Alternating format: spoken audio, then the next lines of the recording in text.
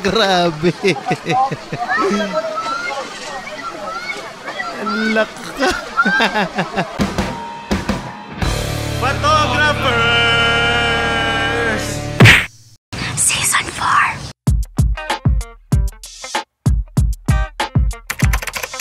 At ayan, kita nyo naman parang 5 years old yung dalawang bugok.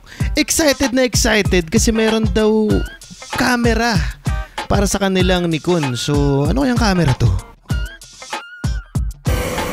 Hello! At sinalubong kami ng mga hashtag Nikon nakakapogi, si Sir Vin'z at si Sir Sherwin. Ayan. And Nikon nakaka-beauty. Ayan. Sila papahiram na camera. Sabi nila P1000. Bagong naman.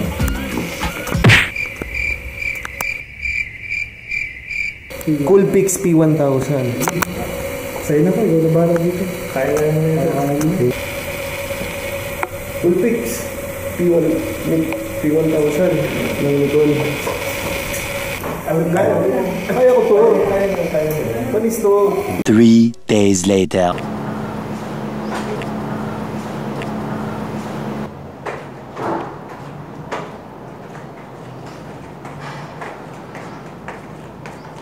Oh! Lagawa niyo. Crash tayo. Shoot. Binigay ng Nikon. Hindi namin alam gagawin din. Pucha. Tagay mo dito. Oo nga eh. Hindi ko siya. Palagay mo ito. Hindi ko alam. Ikaw. Alam ko na. Diba taga-BICOL ka? Oo. Ano tayo BICOL? Tara. Pero, sino magdadrive? Paano ka mag-drive? Taka ikaw, marunong ka eh. Nag-drive ako. Tamad ako mag-drive. Layo nun. Tangina.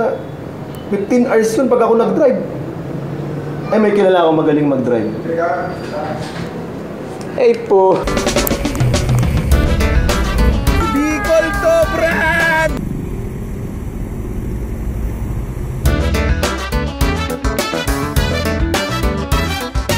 Pero nakita nyo itong nasa likod namin. Ito na yung gateway to BICOL.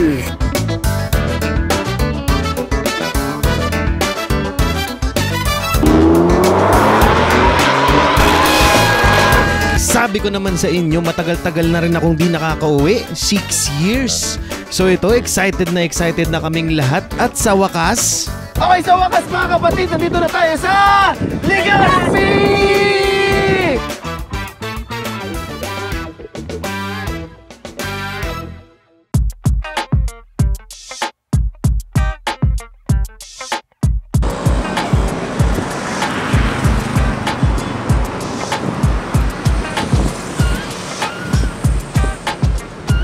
Okay, so kasama namin ngayon dito si Nino. And pinsan ko to, mas pogi. Hindi ko alam bakit, bad trip. Papunta kami ngayon sa Legazpi Highlands. So sabi ni Nino, viewpoint ng buong Legazpi and magandang vantage point to shoot Mayon Volcano. So yun, susubukan natin. Dala natin ng Nikon Coolpix P1000 at syempre, nandyan yung aking D7500 para mag timelapse. Nikon 7100 ni Thor para ano gawin mo doon? Photo, video. Oo, mag-photo si Thor doon.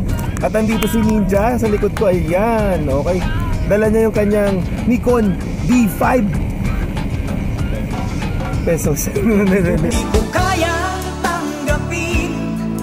At habang paakyat na kami ng Highlands, pinagdadasal ko na sana magpakita si Mayon. Mahihain kasi yun, minsan nagtatago sa kanyang mga ulap, lalo na pag may mga visitors.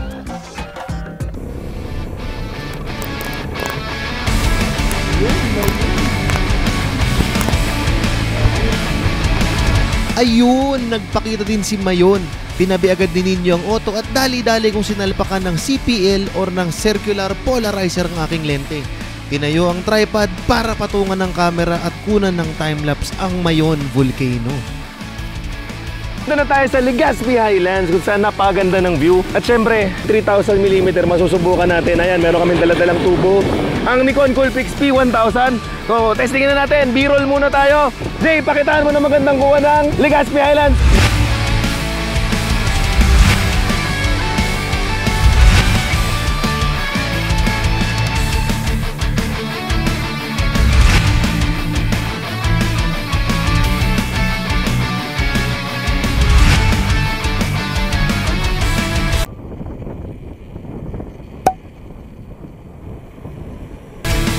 At habang nagta-timelapse ang aking D7500, pitik-pitik muna ako sa Coolpix P1000 ng Mayon. Siyempre, di tayo papayag na ganyan lang. Zoom in 3000mm! Kuya Mon, ano yan?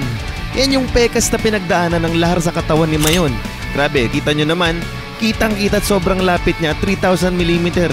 Kapansin-pansin agad yung softness na makuha namin dahil hindi kami nag-tripod. At pansin din yung dumi sa ISO 800 sa mga shots na to.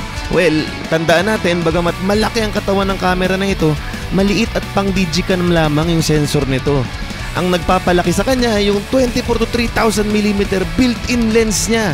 So isa rin to sa mga tinatawag ng Nikon na bridge cam, kung saan naka-digicam ka pero meron kang manual controls ng isang professional camera. Okay, so nakailang shots na rin naman ako dito sa ating Coolpix P1000 from Nikon. Kanina ko pa siya kinakalikot kasi meron siyang manual mode. Pero para sa akin, kung ganito kaliwanag mas okay siya gamitin sa aperture priority. Kasi ang dali. By default kasi yung EV compensation niya or yung exposure value compensation niya, ito. In aperture priority mode, nagiging EV compensation to or exposure value compensation. Madali kontrolin kasi isang ikot mo dito plus 2 stops of light or minus 2 stop of light or minus 1 stop kung ano kailangan mo. Ikot-ikot ka lang dito. Kasi medyo mahirap siyang i-handheld. 3000mm po to. Hindi siya made para i-handheld mo na ginagawa namin ngayon, nakaganyan ka. Meron man siyang stabilization, hindi pa rin ganun kadali yung stabilization niya kasi sobrang haba ng lens. Konting movement mo, as in konting humangin, wala na. Sobrang nag-enjoy naman ako gamitin siya dahil 3000mm. Sino ba naman di mag-enjoy? And for now, shoot lang muna kami dito. Sabi nga ng Nikon, used siya for birds and astro photography. Hindi pa namin yun nasubukan. So ngayon, landscape muna kami. Sana ma-enjoy nyo yung photos. Ito yung mga pictures ko dito. Ayan, so ito nyo yung pansin nyo dito sa may bilog na pula na yan. Yan sa gitna ng screen. At 3000mm, eto siya. Nakita nyo yung magnification na yon. Ganun siya nakaka-disorient.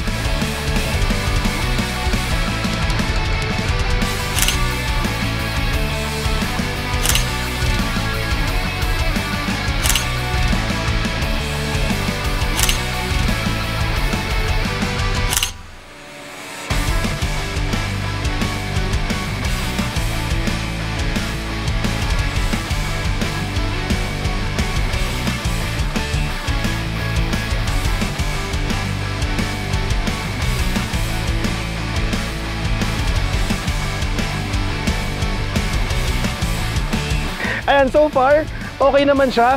Okay siya focus, okay siyang mag-shoot at 3000mm. Believe ako nakaka-autofocus siya at 3000mm decently. It's not the fastest focusing camera around. So, I'm not sure pa kung kaya ko siya gamitin sa birds. Pero, meron kami nakunan na bird ngayon. Solid naman siya. Sharp pinocus, mabilis. Ayan, pak! Ayan, piko na laging talo ha. Legazpi Highlands, moving forward, let's move out! Satisfied na satisfied sa mga Mayon photos and videos namin dito sa Legazpi Highlands. Bumiyahe na kayo papuntang Nuestra Señora de la Porteria Parish Church or commonly known as Daraga Church. Pero bago tayo dumako doon, silipin muna natin yung timelapse ng ating Nikon D7500.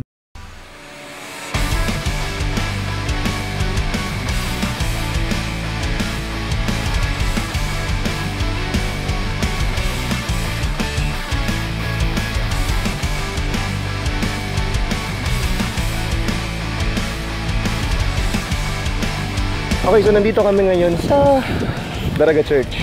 Okay, meron din siyang magandang view ng Mayon. And so far, gumanda yung light, medyo nabawasan ng konti yung haze habang may araw pa. Dahil pag nawala na tayo ng araw, medyo mahirap na ito gamitin pang shoot kay Mayon. And ganoon pa rin, sinushoot lang natin kung ano yung something interesting na pasok dito sa ating 3000mm na to. At ayan yung mga kolokoy, picture dito, video doon, paikot-ikot. Kaso mukhang napagod si Kuya Mon, pinasa yung P1000 kay Ninja at ito ang malulupit na shots niya. At alangan namang magpatalo si Victor Divino Reposo III, nag-hyperlapse. Yan, shout out kay Sir Chris Gids na inspire sa'yo maigi si Victor. And up next, animal photography. O, di ba? Mga hayop.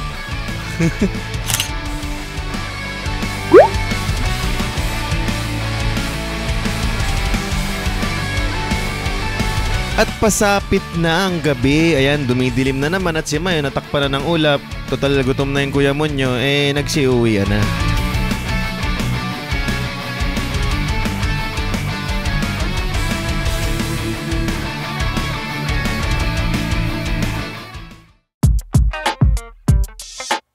Okay, so day 2 na, pangalawang araw na namin shooting dito sa Bicol. Tinanghali na naman kami ng gising, pero okay lang. So this time pupunta kaming Cagsawa Ruins. Siyempre, hindi kumpleto ang Bicol kung wala yung classic spot na yon. Tingnan natin kung ano ma-shoot natin doon. Susubukan natin to, mag-shoot ng portraits. Okay?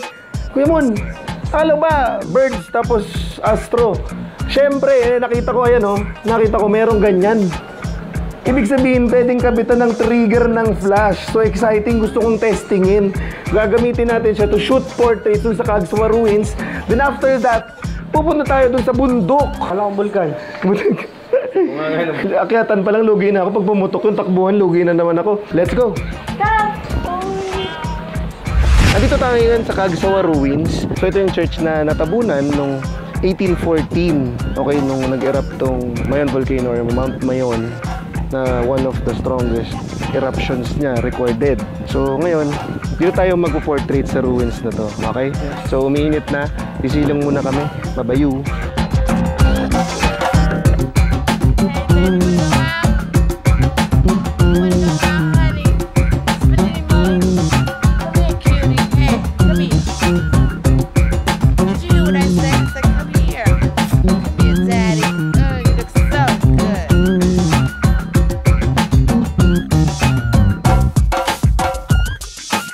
Kanina pa namin yung nakalikot tong P1000 and turned out, hindi niya binabasa yung trigger ko. So hindi ko mapuputok tong flash na hawak ng poging-poging si Thor. Yan, so umanap kayong paraan, in-slave namin siya.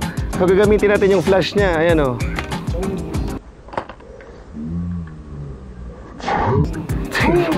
Nakakagulat. Actually itong flash ng P1000, pwede kang maglagay dyan ng pwede mo siya gamitin catapult. Abot nun yan sa Mayon, lagay kang bato dyan. Yan, so sana gumana tong shoot natin, okay? Shooting, ready.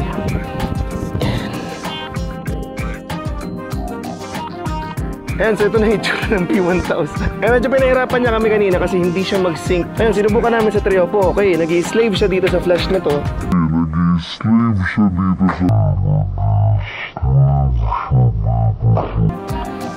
Mag-i-slave siya dito sa flash na to. Kaso, nag-expose to sa pangalawang putok nito. Ngayon, yung pangalawang putok nito, pag hindi niya na-expose, yung flash, sa unang putok nito, dun pumapasok, dun nag-trigger yung flash. And yung pangalawang putok na kinukunan nito, hindi na pumuputok yung trio po kasi mabagal yung recycle time niya. So ngayon, try natin dito sa Yongno kung gumana. Ito kasi mas mabilis, di ko lang ginagamit kasi sira yung screen. Ano ba yung Kuya Mon, lahat na lang gamit mo may sira. Yung mayari, may sira din. Okay, so yun, testingin natin. Sa wakas, umubra din. Medyo nahirapan ako. Pero umubra sa yung nukong flash dahil kaya niya mag-burst ng 2 putok at 1/2 power. 2 putok kasi ginagawa ng flash nitong P1000. Yung unang putok para sukatin kung gaano kalakas kailangan para sa kuha. At yung pangalawa ay para sa aktual na kuha na. Kaya importanteng alam natin paano gumagana ang mga gamit natin para alam natin ang sagad na kakayanan nito. Siyempre, ito na yung mga pictures.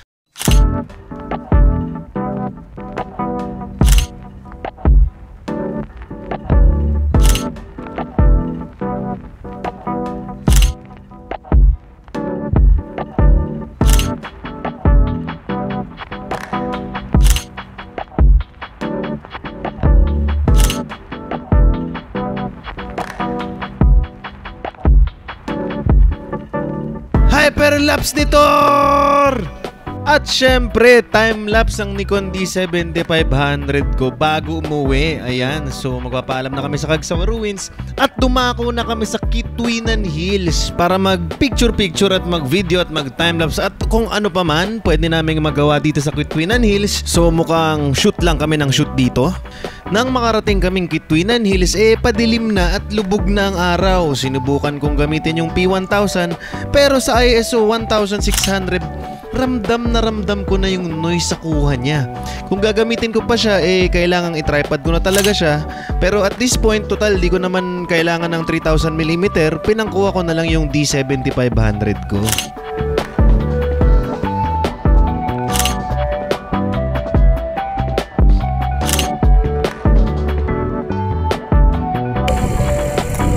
At ayan, nakababad na naman ang D7500. Nagta-timelapse.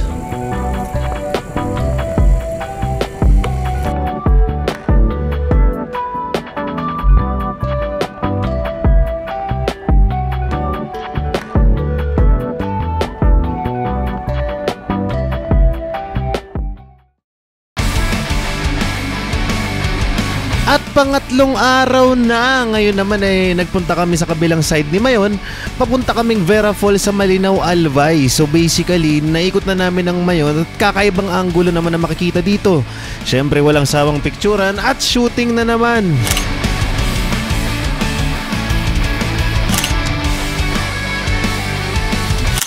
Putya na yung kanto. Okay, so dito kami ngayon sa Vera Falls. Ayan, sa Malilipot, Albay. Okay, ito yung mga hidden treasures, yung mga hidden na lugar dito sa Legazpi. Although syempre social media, nalalaman na rin ng ibang tao, pero hindi pa rin siya kasi ganun kadaling puntahan. So check it out natin. Bago makarating sa falls, kailangan naming bumaba. Humigit kumulang 150 steps siguro tong Vera Falls na to. Syempre si Kuya Monyo pagod na pagod, naghihingalo.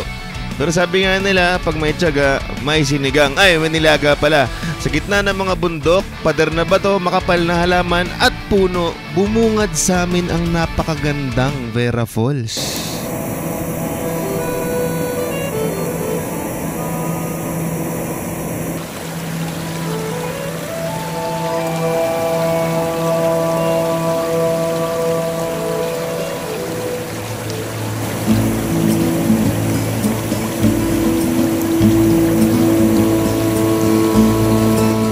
Sobrang breathtaking, worth it yung 1 hour and a half na biyahe at nakakapakod na lakad papunta dito. Sa totoo lang, enjoy na enjoy ako mag-picture-picture gamit tong Nikon Coolpix na P1000.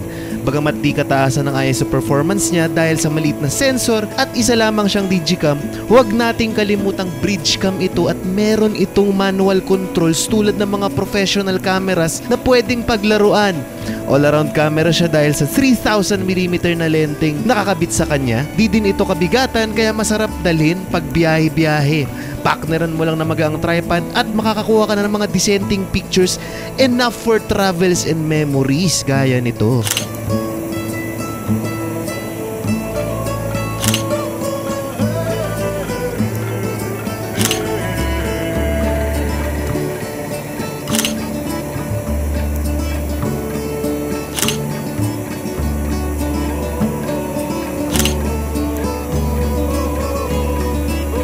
At ayan, nung pauwi na kami, naka-jackpot pa ako makakita nito mga birds. Ayan, mga totoong birds. So sa wakas, meron din kami nakuha ng mga birds. At dito na nagwawakas ang aming BICOL adventure. Sana nag-enjoy kayo sa pamamasyal kasama kami dito sa BICOL at sa review namin ng Nikon Coolpix P1000. Huwag muna kayo umalis, marami pang pictures ahead.